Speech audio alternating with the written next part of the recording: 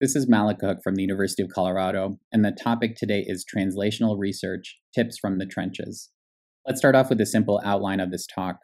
I'll discuss where innovation comes from, steps to get started and to keep going, real-world examples. I'll try to focus on some of the mistakes that I've made along the way, and then I'll finish off with 5 tips for you to consider. The first question is pretty basic. Where does innovation come from? The simple answer is that most innovation comes from doctors. Fecal emulsification from Kelman, drainage devices from multiple doctors and researchers, OCT from Joel Schumann, Pliofito, Fujimoto, Wong, Lin, and Swanson, and MIGS devices from various practitioners around the world.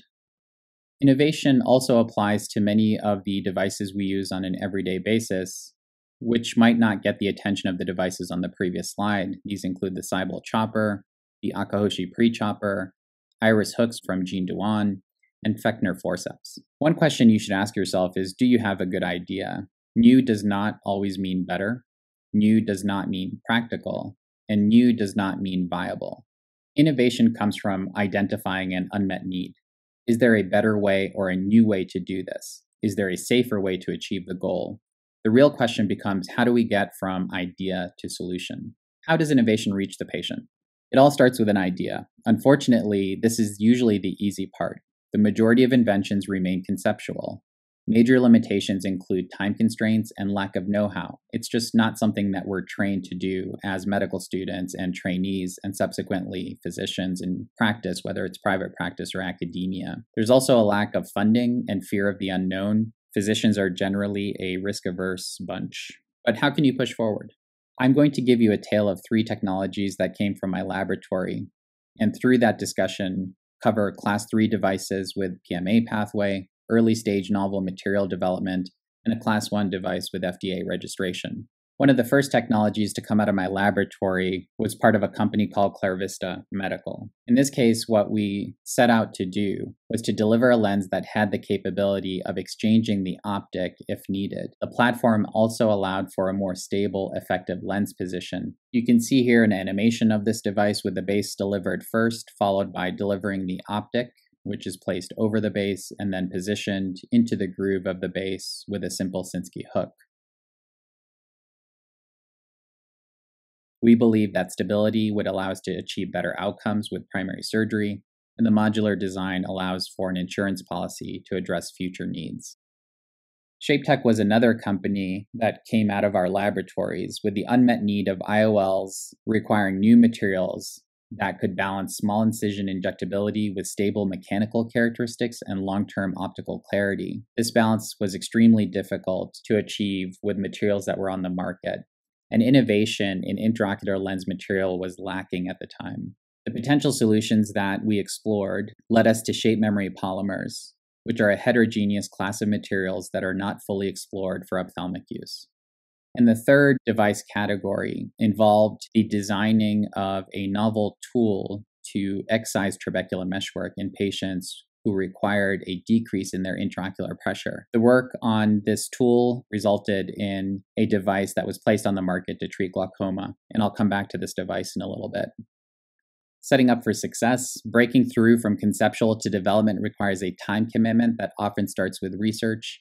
You should define the unmet need and do your market research. Again, not something that physicians are used to doing, but something that's necessary. I now spend a lot more time talking to colleagues and seeking more market information before pursuing ideas.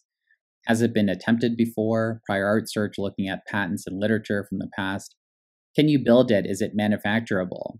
And if all goes well, it's time to protect the idea with a provisional application through the patent process, and then to move on to next steps.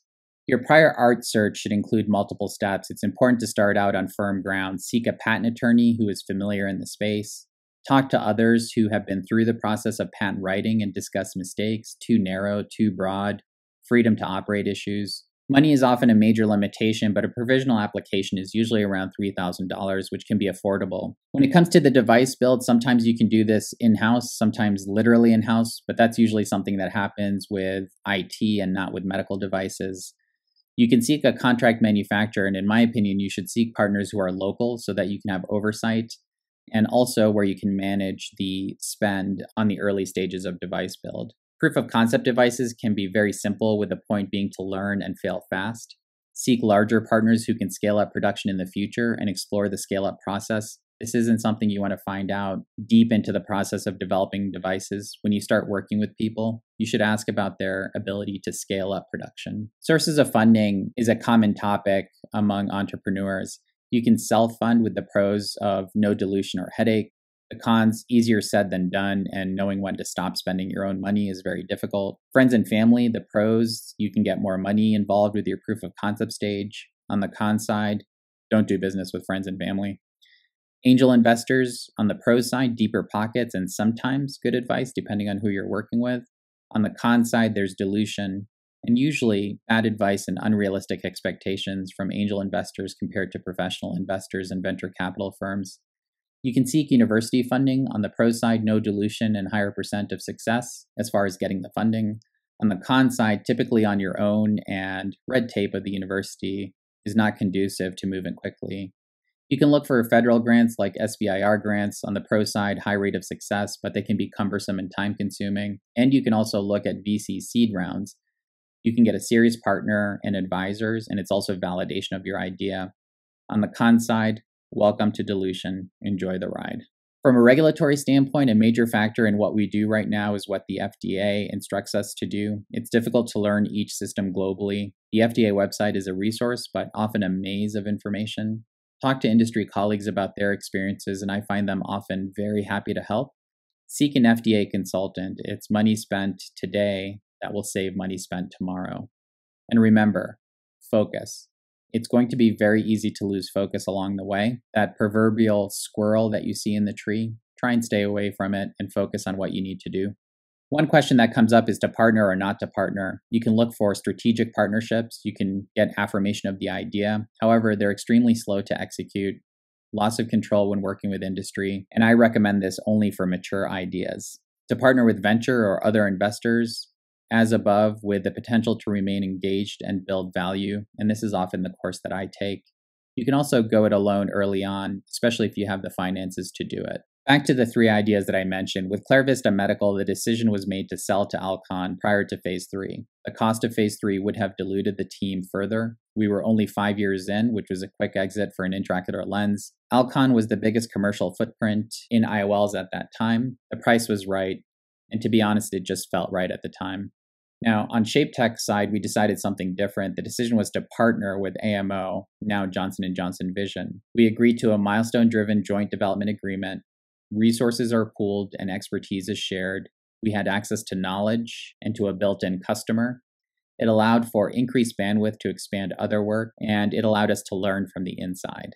The third device was the dual blade device, which we developed mostly in-house at the university. It allowed us to iterate and enhance and then repeat quickly. It gave us proof of concept, and we ended up licensing this to New World Medical. On the pro side, we had full control along the way. We were able to build value in the device and keep our own pace.